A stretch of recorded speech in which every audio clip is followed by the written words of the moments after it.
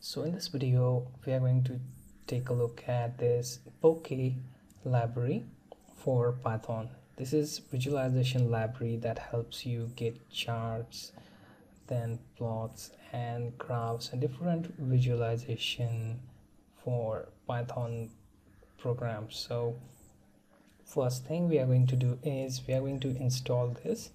So type in pip or pip install Bokeh. Make sure that you have Redis, you have few other dependencies that are required for Bokeh. So those dependencies are listed on official page. So if you go through that, you will find it. For example, on this installation page, you will find the dependencies which are NumPy, Pandas, Flask, and Redis. So anything other than that is additional, but if you have NumPy, Pandas, and Redis installed, then you will be able to use this library. So just type in pip install Bokeh and it should start the installation process. Okay, after that we will open text editor, and here we will code our first example for line plot.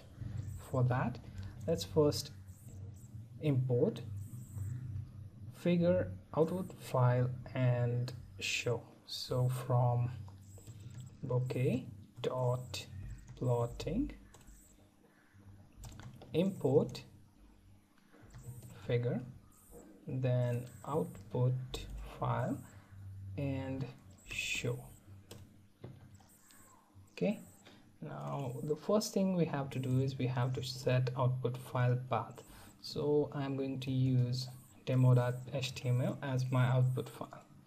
After that, for line plot, we need one variable, let's say p, that will hold data for our figure, and that data is basically plot underscore width. So we have to set the width, let's say 400, then plot height, that equals to, let's say again 400, then title. So for title I can say line example. Once you have that, call for line. So this dot line method will have multiple arrays. So let's say 1 2 3 4 and 5, and in another we will have, let's say 6 7 8 9 and 10. Okay, so 5 on one and 5 on another, and then line underscore with value 2. Now you have that, simply call for show method and give it our object p.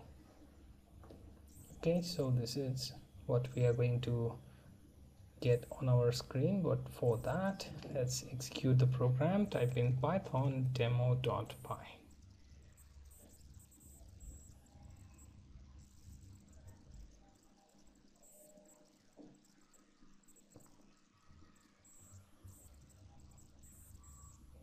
Okay, so on your browser it should show you the example for our line. As you can see, it is linear because the data that we have provided gives it the linear value on our plot.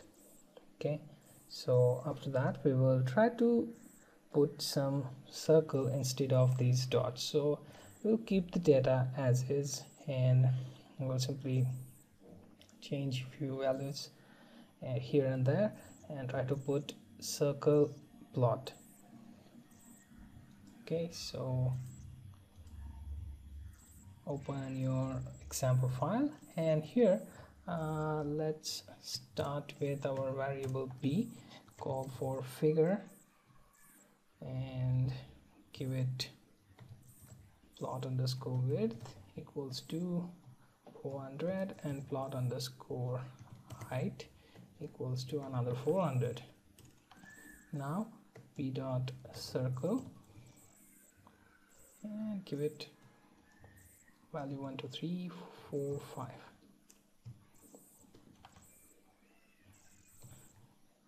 6 7 8 9 and let's say 2, just for the sake of change. And after that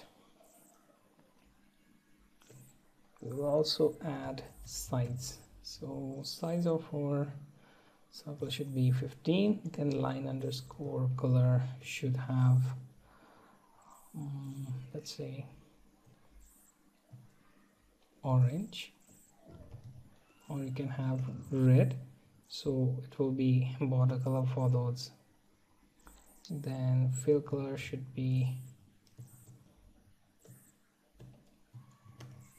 let's say, light color or orange. I'm going with orange. And then fill alpha equals to, let's say, 0.5, so it is partly transparent. And then call for p. So what we did, we given the limitation for width and height. Then for circle we pass the specific array and mention size, line color, fill color, and alpha, and we are printing it out. So let's now execute that on our command prompt.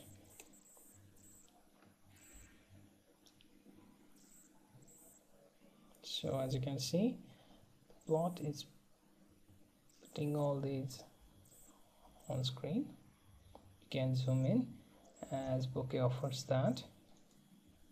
So simply zoom as much as you want, or you can simply resize it as well.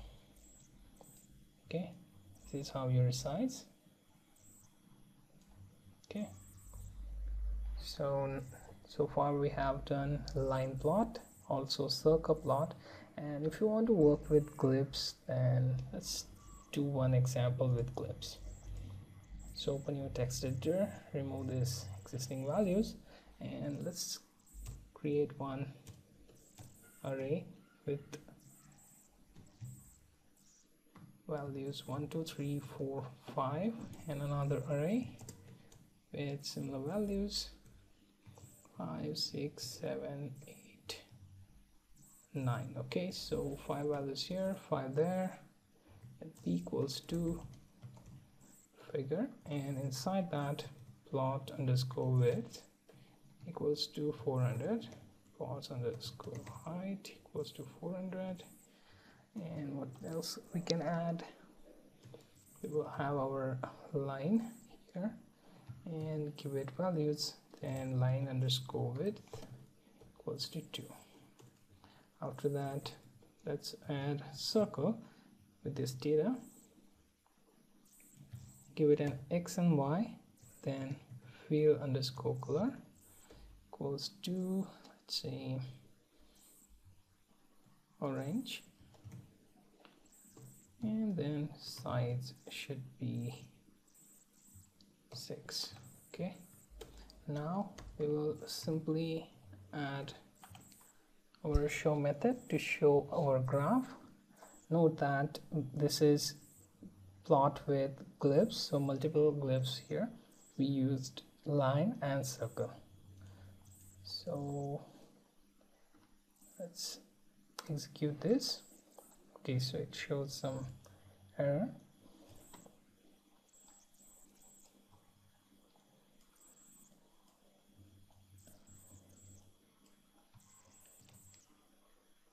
Okay, so everything looks correct now. Indentation error caused that problem. So now it is solved, and here you see the graph.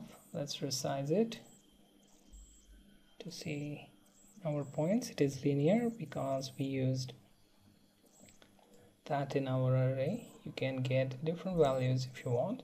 You can set this to 9, set this to 8. Okay, and this should change our graph as well. Okay, so let's execute again and make it less linear this time.